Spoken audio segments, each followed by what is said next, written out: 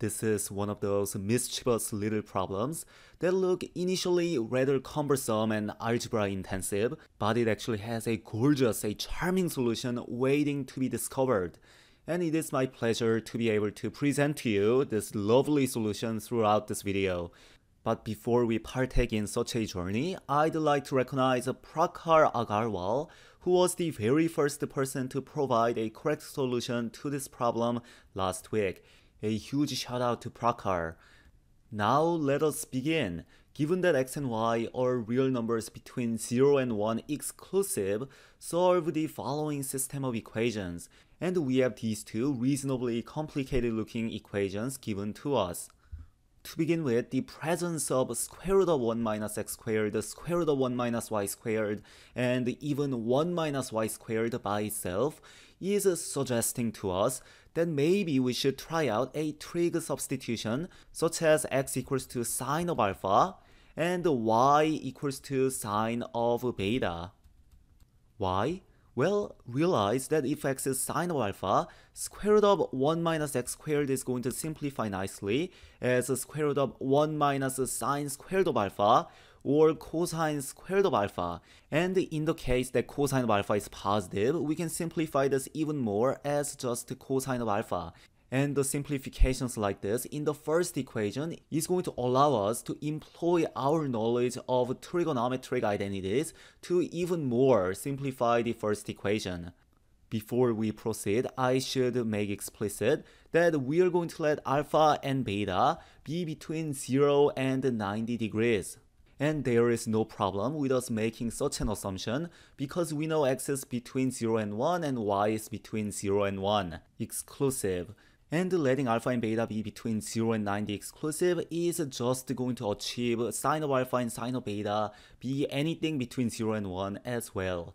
So now let's see how the first equation has changed once we make this substitution.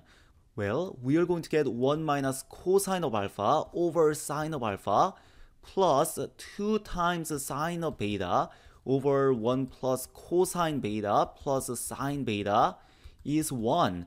And something you may notice is that 1 minus cosine of alpha over sine of alpha is actually tangent of alpha over 2. Just in case you have forgotten this, since you're pre-calculus class, let me actually write this down.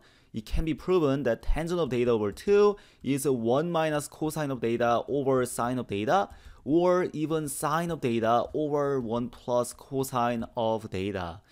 Okay, so we have simplified the first equation, but what about this thing? 2 times sine of beta over 1 plus cosine beta plus sine beta. Well, there's no obvious way of simplifying this such that it's going to make us progress closer to the goal of finding alpha and beta or relationship between alpha and beta. But there is one way that seems appealing, and that's subtracting this from both sides of the equation. And let me show you why. So when you subtract this from both sides, we are going to get tangent of alpha over 2 is 1 minus this thing.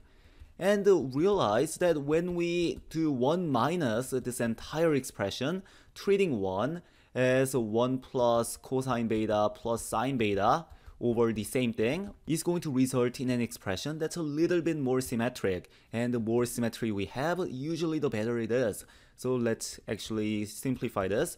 So we have 1 plus cosine beta plus sine of beta below, and on the top we have 1 plus cosine beta, and we have sine of beta minus 2 sine beta, which is negative sine of beta. And now one thing we can do that's really going to help us finish this problem is to note the similarity between this expression and the sine of theta over 1 plus cosine theta. And we have both of them residing inside. We have sine of beta and we have 1 plus cosine beta.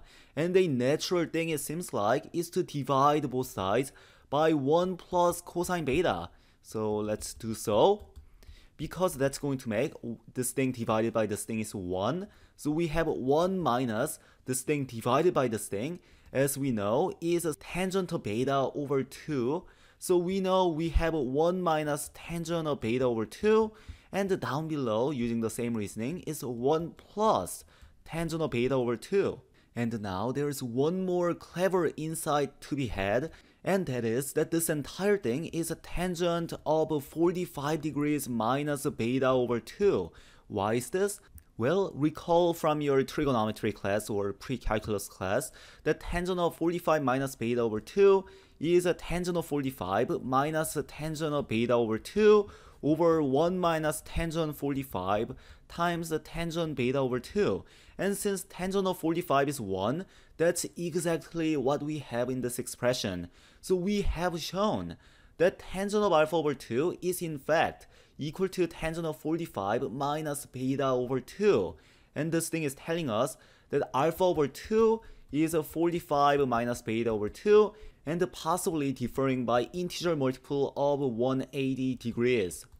And rearranging this equation gets us alpha plus beta is 90 degrees plus 360 degrees times k. I'm just moving this over to the other side and multiplying by 2.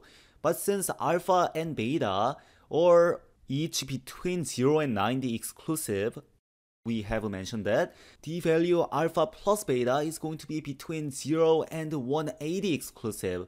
So the only possible integer value of k is 0. So alpha plus beta is in fact 90 degrees.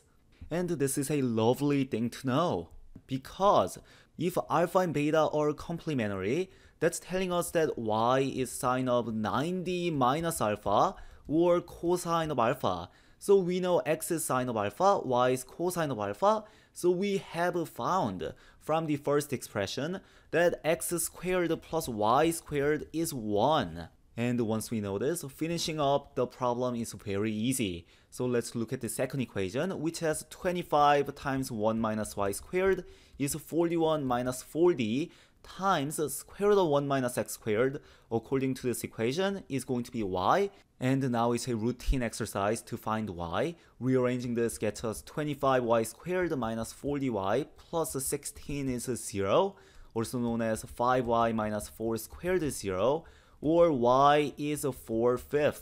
And because y is 4/5 and x squared plus y squared is 1, we know x is 3/5 and we are done. So let's go back up. So we have shown using trig substitutions and trig identities that the solution to this system of equations is x equals to 3/5 and y equals to 4/5, and we are done.